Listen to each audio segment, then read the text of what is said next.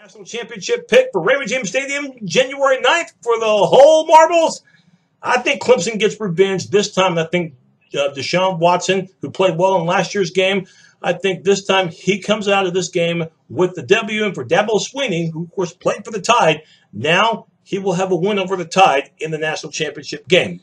The Tigers in quest for another championship, but now they enter a season knowing that the bullseye is squarely on their back, knowing that every team that they play will have the mentality of, we're about to face the defending national champion. So Clemson has to be ready. Now, let's go ahead and talk about the Tigers' offense first because, yes, this was an offense last year that was electrifying. 39 points per game, which was number 3, by the way, in the A.C.C. It was a pretty high-scoring league. What they have coming back, almost all their offensive line. That will include a couple of guys who, once again, should be all ACC, avoiding injury, of course. We're talking about Mitch Hyatt, who's been a starter from year number 1 and is a 2-time all-ACC player at the left tackle spot. Right guard, Tyrone Crowder, also an all-ACC selection as well, entering his final year as a redshirt senior. Also, 2 other starters come back for Clemson. Sean Pollard at right tackle, saw playing time as a freshman. And then left guard, you've got Taylor Hearn, a redshirt junior. Now, you got to fill a very big gap. Jay Glaremo's no longer there, and they're going to miss him. So Justin Falchinelli must be able to step in and get the job done. He is a redshirt junior, and he'll play the center spot. In terms of quarterback, DeShaun Watson wasn't just the best QB in college football last year. He was the best QB Clemson ever had. In addition to throwing for well over 4,000 yards, he also, too, was the team's second leading rusher. So we now enter a dual quarterback for the Tigers in the form of Kelly Bryant, who's from South Carolina and a guy that has only played 10 games in his career, including just 4 last year.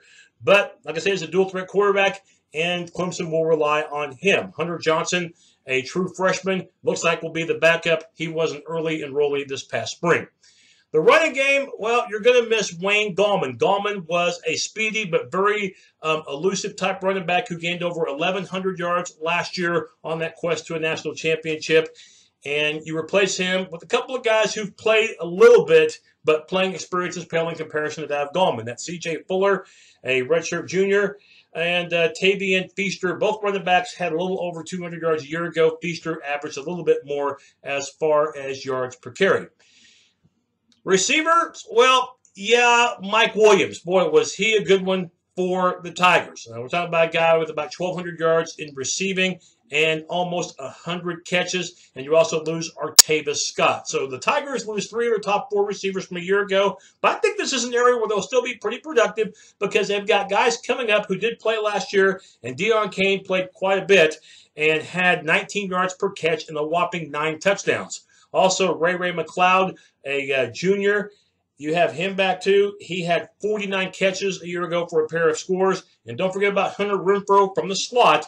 He had 44 catches, 6 touchdowns, including the game-winning score against Bama in the national championship game. But another loss you have to concern yourself with if you're the Tigers is tight end. Jordan Leggett was one of the best in the country. So now Milan Richard will try to fill in his shoes, a junior.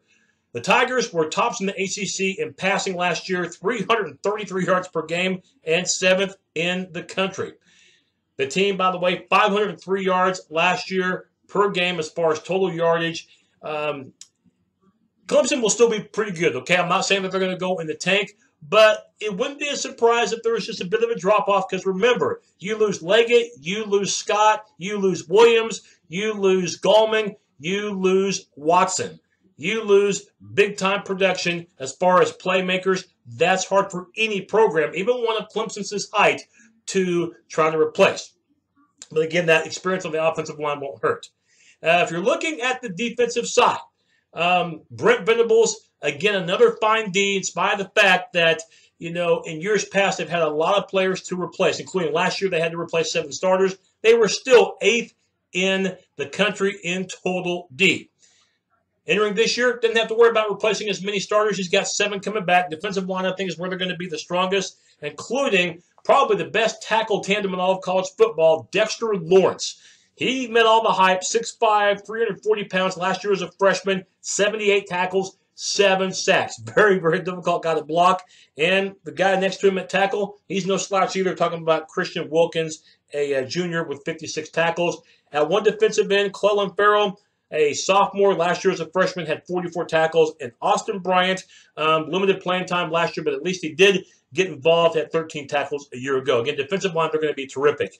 Linebacker, Ben Boulware, probably their biggest loss on the defensive side of the ball. Had over 130 tackles, led the team, so that's a notable omission. But you have Kendall Joseph Jr., who Venables will probably move to the weak side linebacking spot. 81 solo tackles a year ago, 124 total. And you have Trey Lamar, who played as a freshman, now as a sophomore, most likely will play at the middle linebacker. And at the strong side linebacker, you have Dorian O'Daniel, a senior who had 60 stops a year ago. Now, if there is one area that really bears attention watching, if you're a Tiger defensive fan, will be the secondary, because you lost a couple of diamonds in this capacity. Talking about Kadre Tankersley, who had 4 picks a year ago, and Jadar Johnson, who led the team with 5 interceptions. So you lose a valuable corner as well as a safety, but you do have Van Smith back at strong safety, 65 solo tackles in 2016, including a pair of picks, and joining him, Tanner Muse, a redshirt sophomore. At the corners, Ryan Carter looks like will occupy one spot. He can also play at the nickelback spot. And Trayvon Mullen, who saw playing time as a freshman, now you'll have him as a sophomore entering this season. The Tiger defense, again, was so productive. And again, I think it's going to be that defensive line that really shines for this team. And that should aid the defensive backfield a bit. And it's got to, because in September, they've got 5 games, and 3 of them are going to be very difficult ones, which we'll break down later on in the Clemson schedule. Special teams, Greg Hugel is back, 14 of 19 last year on place kicking. The punting, though, you have a new punter now in Will Spears, and we'll see if he can do better than what Clemson did last year in punting, which was only 38 yards per boot. And it looks like Feaster as well as McLeod will be the kick returners for the Tigers.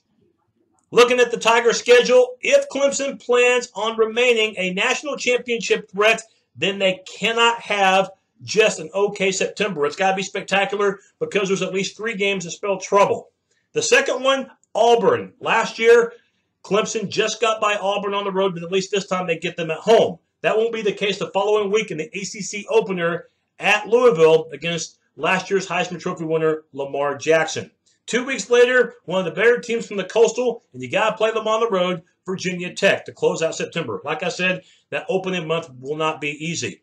October eases up a little bit. Before the Florida State game, Clemson has to watch out, because NC State, that could be a trap game. It's on the road this time. Last year at home, Clemson needed overtime to beat the Wolfpack. And, of course, all eyes on November 11th, one of the biggest games of the year in college football, the Seminoles and the Tigers from Clemson. Florida State, by almost everybody, will be the preseason favorite, because they return so many players on both sides of the ball. And the Tigers close out the year with their interstate rival, the Gamecocks. The Vegas win total has Clemson at 9.5. That's pretty good. I think the Tigers will just exceed that at 10 wins. I think big part because of good coaching and because of how much experience their offensive and defensive lines will have. They'll keep them in every game that they play in. However, they lost too many playmakers, especially DeShaun Watson, off last year's squad. And that means that, in my opinion, we'll have a new champion this year in college football. I think Clemson falls just short of getting back to the playoff and falling short of winning another A.C.C. championship. But I do think the Tigers will go to a major bowl game. That's my look at Clemson. See you next time.